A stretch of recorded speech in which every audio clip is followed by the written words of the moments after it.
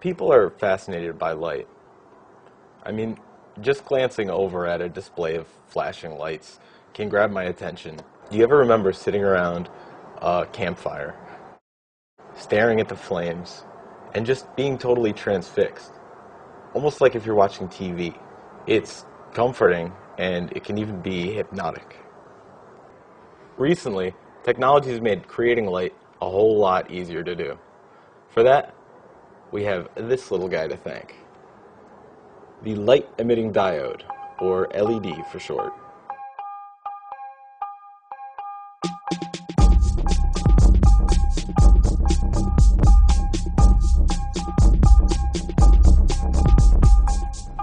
LEDs have a lot of different uses, from a simple power-on indicator to traffic signals.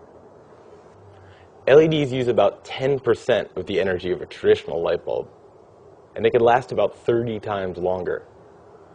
That makes them a pretty big hit with businesses looking to do large-scale visual communication.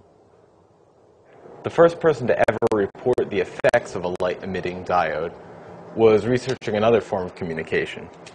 In 1907, a man by the name of H.J. Round was researching radio waves for Marconi Labs. He was using a device called a cat's whisker detector, which, no, does not contain any cats or part of cats. Round was searching for a sweet spot on a crystal of silicon carbide when he noticed something odd.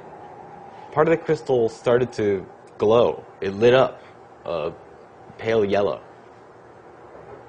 And that was an LED. H.J. Round's crystal experiment was so cool and simple that I had to try it myself. So I got a piece of silicon carbide, then I hooked that up to the positive lead on my power supply with an alligator clip. I hooked a little sewing needle to the ground on my power supply. And then I began to search for light-emitting zones.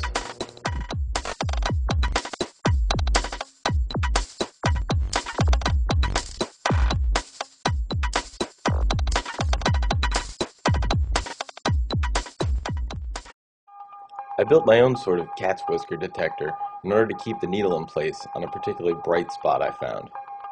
Now I can sit back and enjoy the warm glow of a homemade LED anytime I choose, even though it's pretty dim. But it's still cool.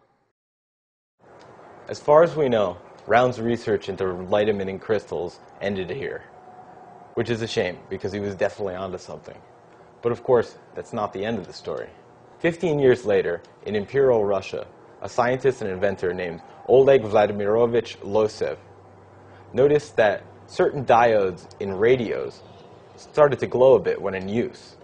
Losev conducted a lot of heavy research and published his findings in several languages, but sadly, they seem to have gone unnoticed. It wasn't until 1962 that a visible light-emitting diode was made practical by Nick Holoniak, working at General Electric. He's widely known as the father of the LED. The technology that Holoniak brought to the public is remarkably similar to our crystal experiment. A thin metal wire connects one side of the circuit to a small piece of semiconductive material on the other side. The LED's two leads are cut to different lengths to show you how it should be connected. The longer one is called the anode, and that connects to positive. And the shorter is the cathode, and that goes to negative. To power an LED, you can just use a simple coin cell. This is a CR2032. Then just make sure the longer lead is on the positive side, which is wider and smoother, and the negative is on the other. If you plan to use a battery, let's say a 9-volt, you'll also need a resistor to limit the current so that we don't burn out the LED. Connect negative to the cathode, the shorter lead, and we'll put a 470 ohm resistor between the positive battery and the anode. For more useful info, check out the LED Center, and there's a lot of great history at the LED Museum. For all types of project ideas, info, and inspiration, head over to makezine.com.